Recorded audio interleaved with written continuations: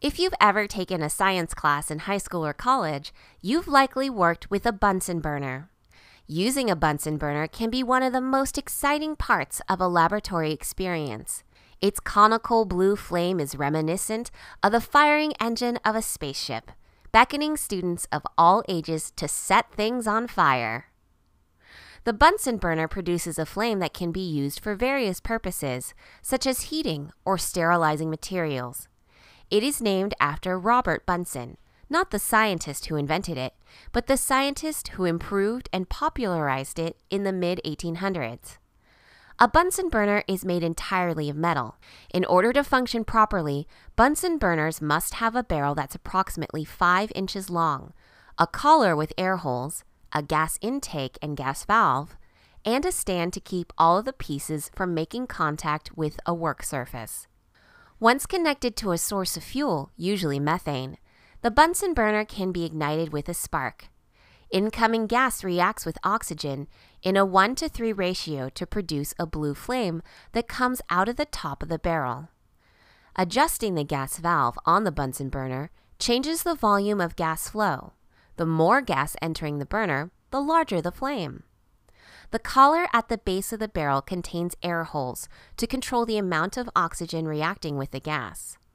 The collar can be rotated to adjust oxygen intake. In general, the more oxygen present, the more intense and blue the flame will be. Less oxygen lends to a weaker yellow flame. The more oxygenated blue flame is both hotter and more controlled than the oxygen-deprived flame. Scientists generally prefer a controlled blue flame. This diagram shows the burner producing 2 sets of blue flames.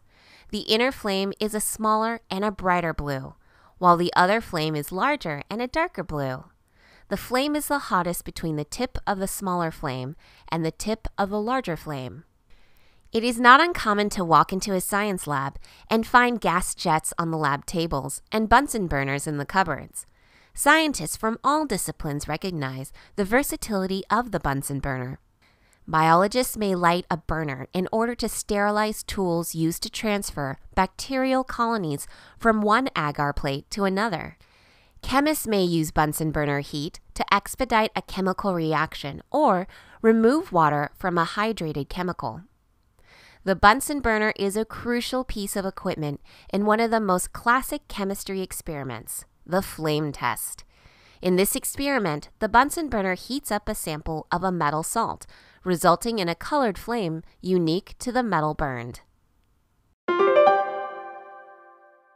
The Bunsen burner is a piece of scientific lab equipment that produces a flame that can be used for various purposes, such as heating or sterilizing materials. There are several different parts that users should be familiar with. These parts are all made of metal. The barrel is usually about 5 inches long and provides a space for the burner's flame. The collar, which is located at the bottom of the burner, contains air holes that help control the flow of oxygen into the barrel. The gas intake connects the burner to a source of gas, usually methane, and the gas valve controls the flow of gas. Finally, these parts are typically held aloft from a work surface by a stand. The Bunsen burner finds its use in a variety of disciplines, including biology and chemistry.